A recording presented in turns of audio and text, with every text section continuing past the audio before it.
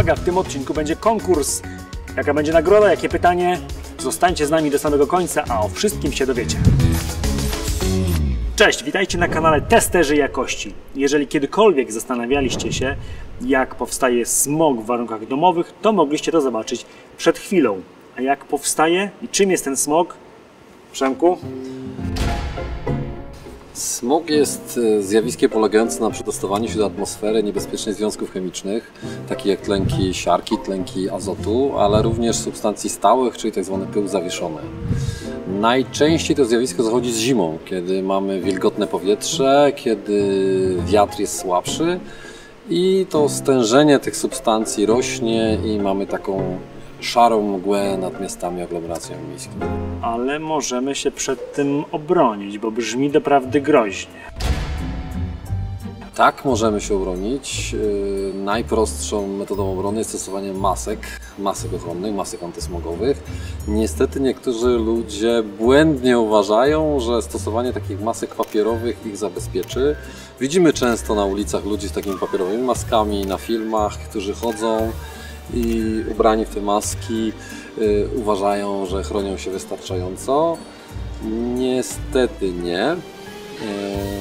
Zastosowanie takiej maski jest oczywiście pożyteczne, bo możemy chronić wszystkich wokoło przed drobnoustrojami, jeżeli jesteśmy chorzy, mamy grypę, tak. Ale takie maski nie gwarantują absolutnie żadnej ochrony przeciwko tym niebezpiecznym związkom, popularnie nazywanym smogiem. Czyli skoro mamy tu te maski papierowe, to możemy je wyrzucić, bo nie są nam do niczego potrzebne.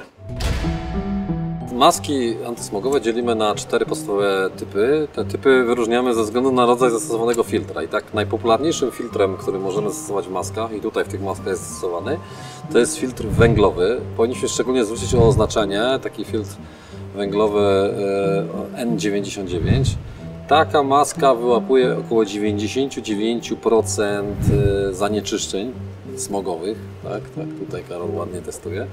Następnym filtrem, który może być zastosowany w maskach, to jest filtr HEPA, czyli High Efficiency Particle Air, tak to można przetłumaczyć z języka angielskiego, który działa trochę inaczej. On działa na zasadzie elektrostatyki, czyli tam mamy elektrostatycznie doładowany filtr, który przyciąga do siebie te drobiny. Najczęściej wykonany z jakichś warstw szklanych przyklejonych z syntetyczną żywicą i tutaj skuteczność tego filtra dochodzi nawet do 99,97%, także mamy kolejny skok jakościowy. Z czym te tutaj, które mamy, to są maski z filtrami węglowymi. Jak rozumiem, informacje o tych filtrach powinny znaleźć się na opakowaniach. Tak, ale o tym na pewno pomówimy za chwileczkę. Tutaj mamy filtry łączone, że można powiedzieć takie modne słowo hybrydowe, czyli mamy połączenie filtra HEPA i filtra węglowego, który jeszcze lepiej filtruje, dodatkowo pochłania też brzydki zapach, czyli możemy zniwelować brzydkie zapachy.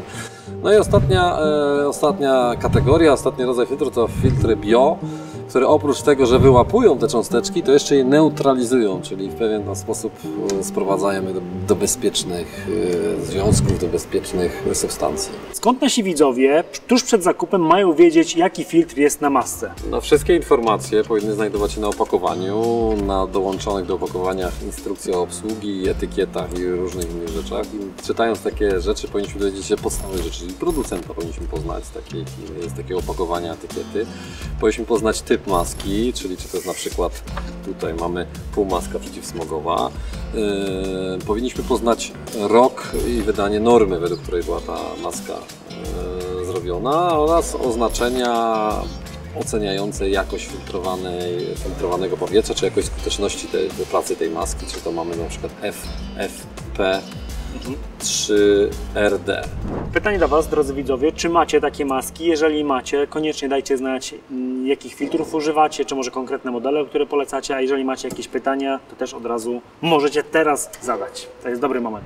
Cyfra w oznaczeniu maski oznacza klasę filtrowania, klasę ochrony. Im wyższa cyfra, tym lepsza klasa, czyli 3 jest najlepiej. R oznacza, czy filtr jest wymienny. Jeżeli mamy oznaczenie, że filtr jest niewymienny, to mamy NR. I jeszcze litera D, która pojawia się na maskach, jest to oznaczenie, że maska przeszła pozytywnie badanie na zapychanie pyłem dolomitowym. Tu dodam, że to jest badanie nieobowiązkowe. Pamiętajcie również, że każdy producent powinien poddać swoje maski procedurze oceny zgodności i oznakować maskę znakiem CE.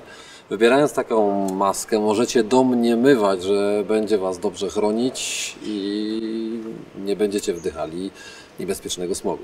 Czy to już wszystko, na co powinniśmy zwrócić uwagę przed zakupem? Nie. Oczywiście powinniśmy zwrócić uwagę na datę umieszczoną na masce. Ona informuje nas, jak długo może być przechowywana, na informacje, w jakich warunkach może być przechowywana oraz inne ważne informacje, które zamieszcza producent, jak użytkować maskę. No dobrze. A w takim razie, jak dobrać odpowiednią maskę? Żeby nam nie spadała z buzi. Pierwsza odpowiedź według rozmiaru użytkownika, ale drugie kwestie to jest, jak będziemy ją użytkować. Teraz jeżeli zamierzamy w tej masce biegać, uprawiać sport, aktywność fizyczną, to powinniśmy mieć taką maskę, której możemy regulować przepływ powietrza, czyli przy intensywnym wysiłku szybciej oddychamy, więc musimy więcej tego powietrza wdychać. Jeżeli jeździmy na rowerze, to są nawet takie maski, które chronią nam całą twarz, czyli jednocześnie chronią nasze oczy przed różnymi tam pędzącymi, drobnymi rzeczami, które mogłyby wpaść. Gdy już wiecie, jaki rodzaj maski będzie dla Was najbardziej odpowiedni, powinniście zwrócić na jakość jej wykonania, czyli czy nie ma ostrych krawędzi, czy nie ma jakichś zadziorów. Powinniście ją przymierzyć, czyli ubrać i zdjąć, czy łatwo się ubiera i zdejmuje.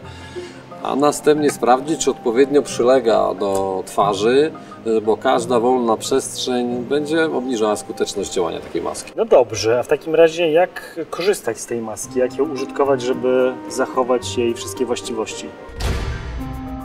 No przede wszystkim powinniśmy stosować się do zaleceń producenta, który informuje, jak często wymieniać filtry, jeżeli są wymienne, i jak długo użytkować maskę, bo maski, które nie mają wymiennych filtrów, mają też ograniczony okres użytkowania. Chyba wiemy już wszystko na temat masek, a przynajmniej tak mi się wydaje. Jeżeli macie jakieś pytania, koniecznie dajcie znać w komentarzach. A teraz zmierzmy się z kilkoma mitami, które dotykają tematu masek antysmogowych.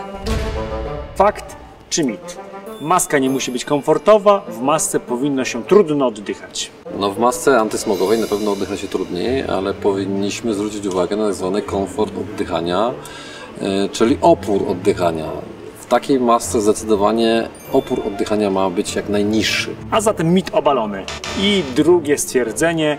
Wszystkie dzieci powinny nosić maski antysmogowe. No tutaj też jest zupełnie inna sprawa. Dla dzieci poniżej 10 roku życia, a raczej do 10 roku życia można tak powiedzieć, nie powinniśmy sami kupować maski antysmogowej, raczej kierujemy się wskazaniami lekarza, ponieważ jak już wcześniej mówiliśmy, w maskach oddycha się trudniej i ta trudność w oddychaniu może powodować jakieś problemy rozwojowe u dzieci. A dla dzieci poniżej 3 roku życia powinniśmy stosować zdecydowanie prostszą metodę i w takich dniach, kiedy mamy alarmy smogowe, nie wychodzić z domu.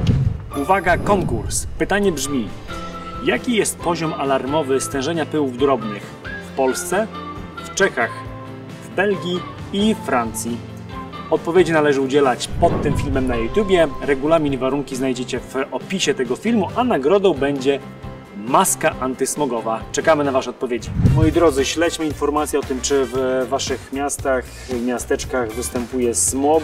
Niestety temat jest bardzo smutny, że musimy co roku wracać do tego tematu. Ciągle mam nadzieję, że ta sytuacja się zmieni. Dziękuję Wam dzisiaj za uwagę i do zobaczenia w kolejnym odcinku. Cześć! Zadanie dodatkowe.